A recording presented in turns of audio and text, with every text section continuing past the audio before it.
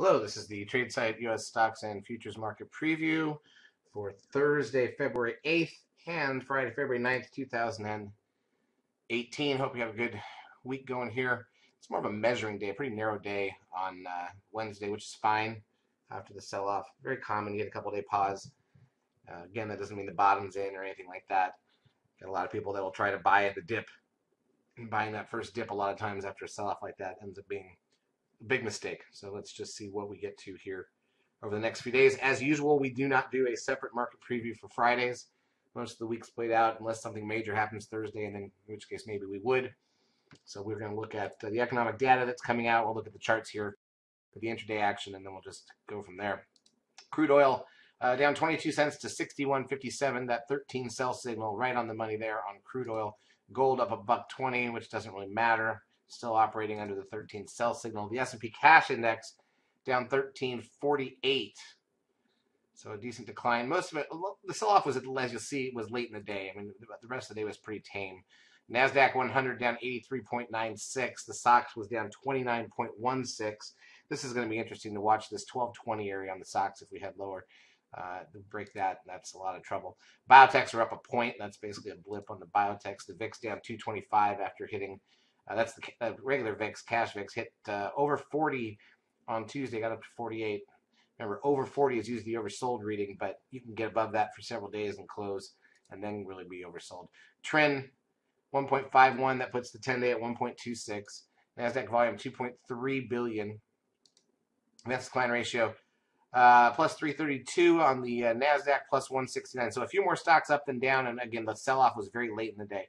Google loses $29.02. Apple loses $3.49. Amazon loses $26.06. Remember, we've got that 13 sell signal in place there. Netflix down $1.16.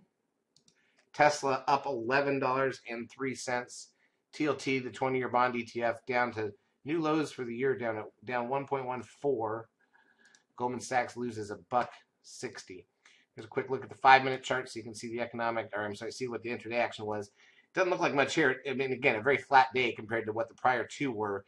Basically opened flat. We went up a little bit, traded about 40 points of range. 40 points of range. We had some good winners in futures. It's been a great week for futures trades. Oh my gosh. And then you can see a very late dip late in the session. Here's the NASDAQ side. Again, a little more negative late in the session. Futures are showing down for tomorrow as I do this. Now let's take a look at the economic data that's coming out this week. So we've got unemployment claims. It's the weekly number, the initial and continuing claims, an hour before the bell on Thursday. Natty gas now are into the market. Got the 10-year bond, 30-year bond auction. Had the 10 yesterday. 30-year bond auction on Thursday at 1. And then Friday, the only number is the final wholesale inventory. So there's not a lot of data left. It's just pure trading in the markets. Obviously, there seems to be the potential of a deal in place with the government budget and the Senate coming to a joint deal between the parties. We'll see if that can get through everybody, get passed so we don't have another government shutdown. Obviously, there's a lot of other situations with this new budget deficit and the tax bill. But at any rate, we can deal with that later. For now, we'll see if the week goes out stable or if we roll over one more time. I don't think we've seen the bottom, by the way, or anything near it, but we'll see what happens. Charts, as usual, brought to you by eSignal. If you've not yet taken a trial of our services, feel free to do so. We will help you out for a couple weeks. Have a great trading Thursday, Friday, and a good weekend.